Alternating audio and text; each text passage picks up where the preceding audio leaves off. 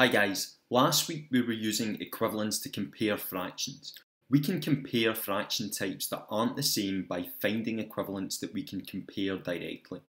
We can find an unlimited number of equivalent fractions to any fraction that we're trying to compare.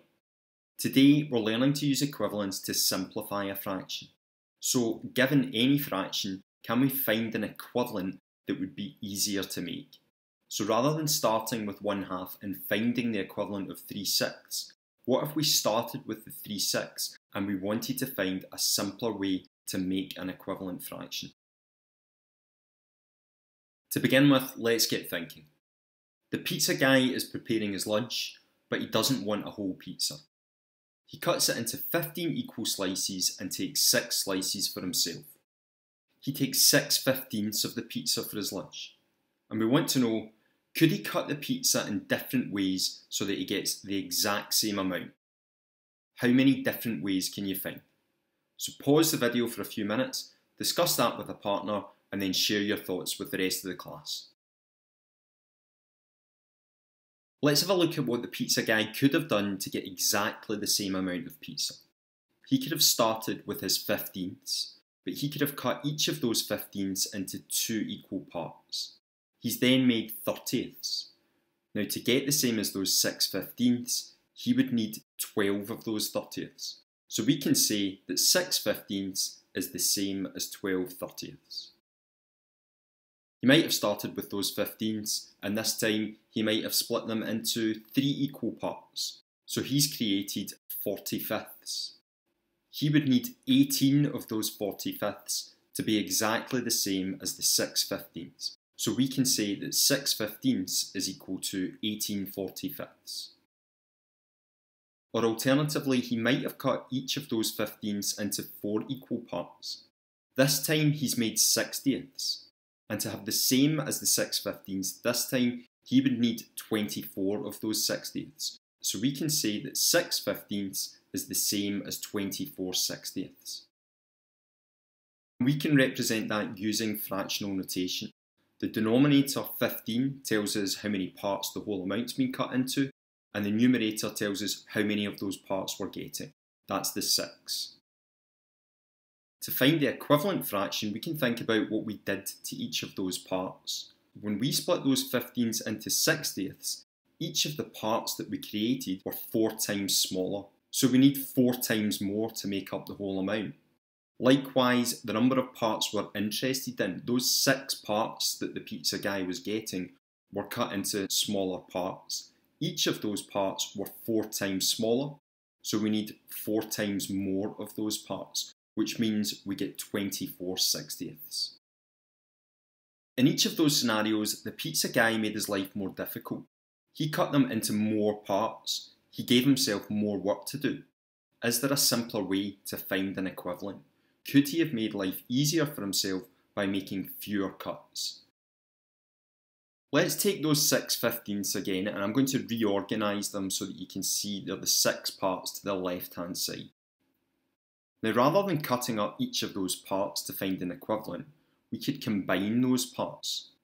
So the pizza guy didn't have to make those cuts that I've highlighted with the dashed lines. Rather than cutting that pizza into 15ths, he could have cut the pizza into 5ths and taken 2 of those 5ths. We found a simpler way to get exactly the same amount of pizza. And again, we can use fractional notation to represent that.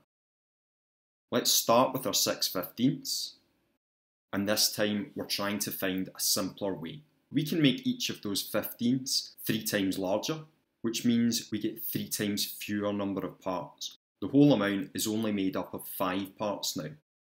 Likewise, the 6 parts that we were getting, well, they're getting 3 times larger. We've not got 15ths anymore, we've got 5ths. And because of that, we need 3 times fewer parts. We don't need 6 parts anymore, we only need 2 of those parts. It's time to get investigating with a partner. Here, I've got 2 problems that I'd like you to have a go at analysing and solving together. Ron cuts a piece of modelling clay into 24 parts and uses 18 of them. He's saying, I have used 18 24ths of the clay. 18 24ths can be written like this.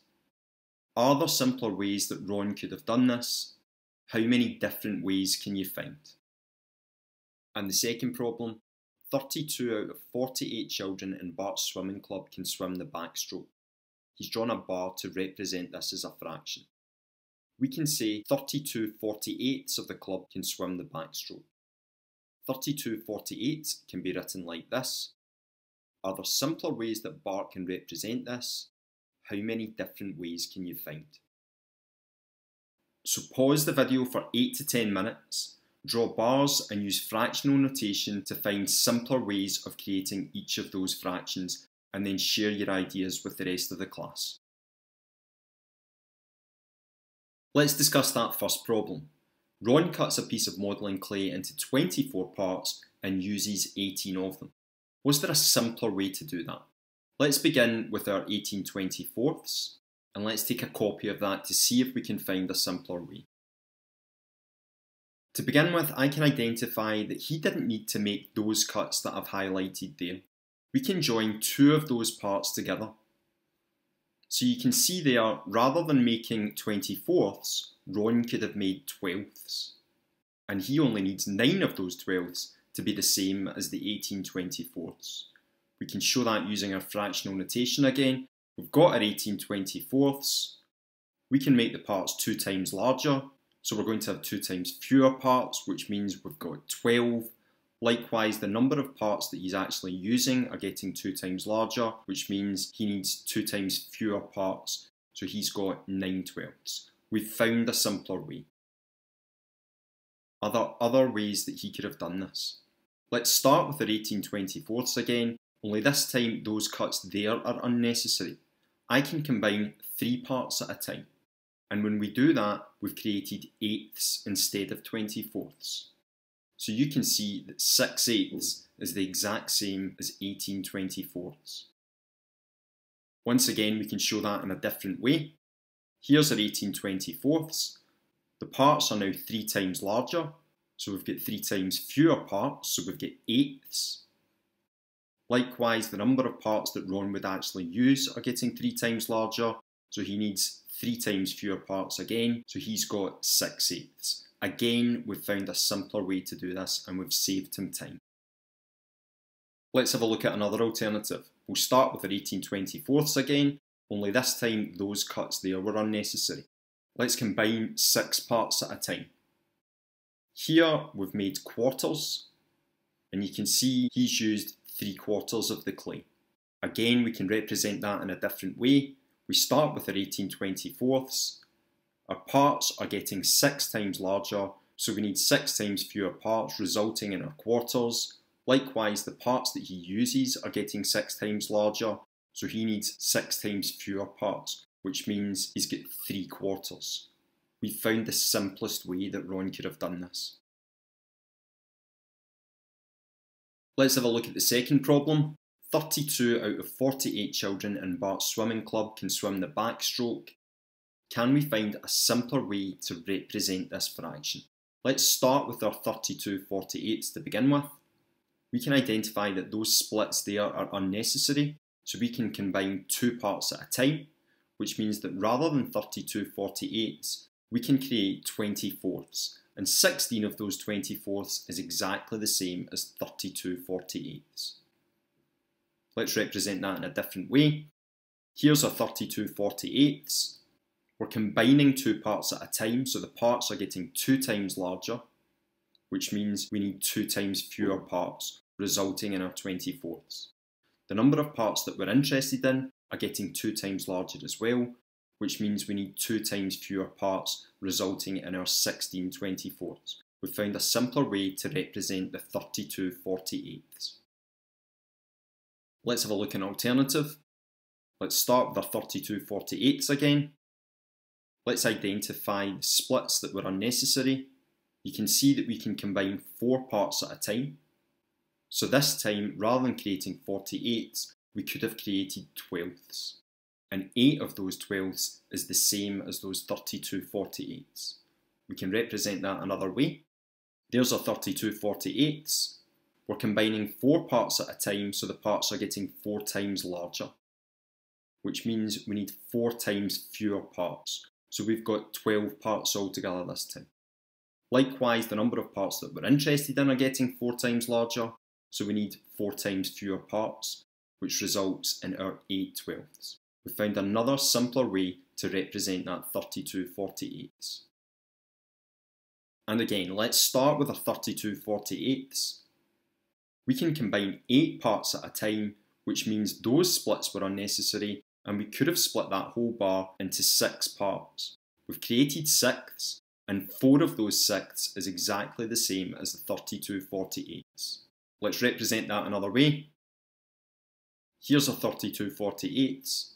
Each of the parts are 8 times larger this time, which means we need 8 times fewer parts, resulting in our sixths, and the parts that we're interested in are getting 8 times larger as well, which means we need 8 times fewer parts, resulting in our 4/6. Again, we've found a simpler way.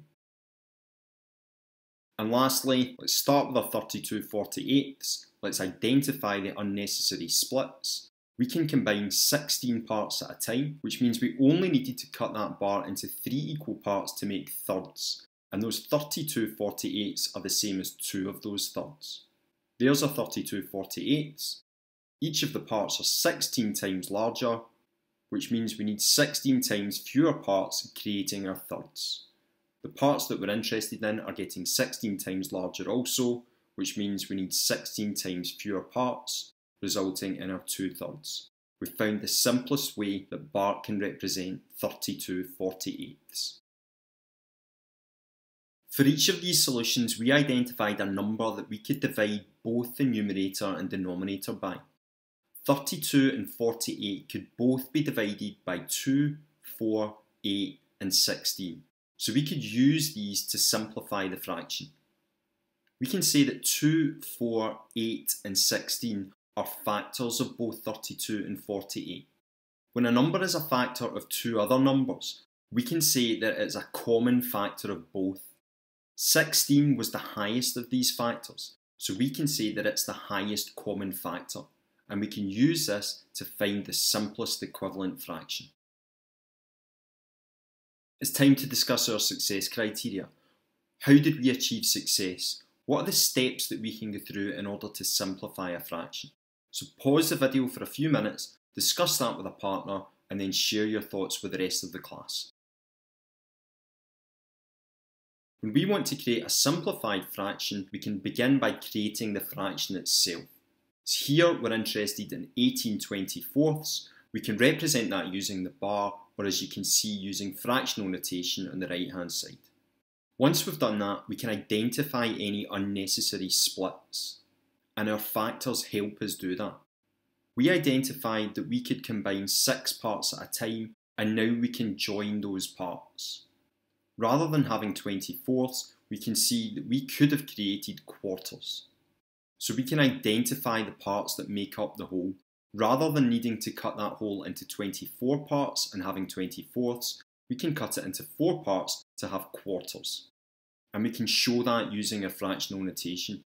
Because we're combining 6 parts at a time, each of the parts are getting 6 times larger, so we need 6 times fewer parts. Finally, we can identify the parts that we're actually interested in. We started with 18 parts. Each of those parts were getting 6 times larger, so we needed 6 times fewer parts, which means we only needed 3 of those quarters to be exactly the same as 18/24. It's time to try that out. Can you apply that success criteria in order to analyse and solve the following problems? For the first problem, the following bar shows how many days Chewbacca does a morning workout. He works out 36 days out of 54. In the second problem, the following bar shows Hermione's score in a class test on potions. She scores 48 out of 60. And in the third problem, the Hulk tiles his kitchen floor with the following pattern. 42 out of 72 tiles are green. Now for each of those problems, I want you to represent each fraction in a simpler way using bar models and fractional notation. If you're going for the mild challenge this time, I want you to find one simplified fraction. If you want to go for the spicy challenge, I want you to find 2 to 3 simplified fractions. And if you want to go for the extra hot challenge, can you find all simplified fraction, including the fraction in its simplest form? So draw bars and use fractional notation in order to solve each of those problems. If you manage those in the time, there's an additional challenge for you. How many fractions can you find that can be simplified 4 or more times? So can you make up a fraction that has at least 4 simpler equivalent fractions? Pause the video for 10 minutes or so and have a go at those. It's time to reflect on today's learning. So with a partner or as a class, I'd like you to reflect on the following questions. What have you learned today? What did you find easy or difficult? Did you get stuck? What helped you when something got tricky? What do you need more help with? What is really making you think? And what are your next steps? The last thing I'm going to ask you to do today is, can you apply what you've learned? So as a class, I'd like you to discuss, analyse and solve the following problem. Homer, Rocket and Leia are practising penalty kicks. Homer scores 50 out of 75 of his penalties. Rocket scores 40 out of 50 of his penalties. And Leia scores 27 out of 36 of her penalties. Who has the highest success rate? Thanks for joining me again today. I hope you enjoyed that. As ever, if you've got any questions or you'd like to share your solutions with me, you can contact me at scott.morrow@south-ayrshire.gov.uk and you can follow me on Twitter at scottmorrowsa. Next week, we're going to be continuing with fractions and with exploring equivalents. However, next week, the focus will be on decimal equivalents. I hope you can join me then.